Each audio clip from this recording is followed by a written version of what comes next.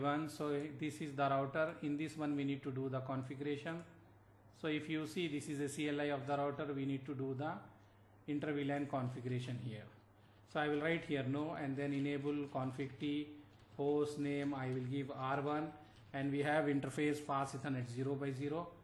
If you see, this is a fast Ethernet 0x0. So what I will do here, I will write no shut. After that I will write interface F0x0 dot 10. I am making this interface as a sub interface for VLAN 10. And then I will write IP address 192.168.10.1, give space 255.255.255.0. This is for VLAN 10. And then same thing like this, you need to do interface F0x1.2. This is for VLAN 20, encapsulation .1q, VLAN 20, write the IP address 192.168.20.1, give space 255.255.255.0.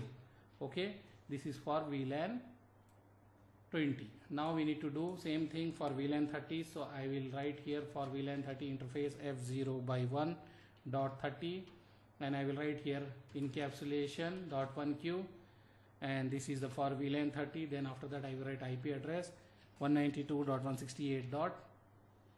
We can write 30.1 255.255.255.0. This is for the VLAN 30. I hope it is clear for you. In our next shot we are going to put the DHCP server.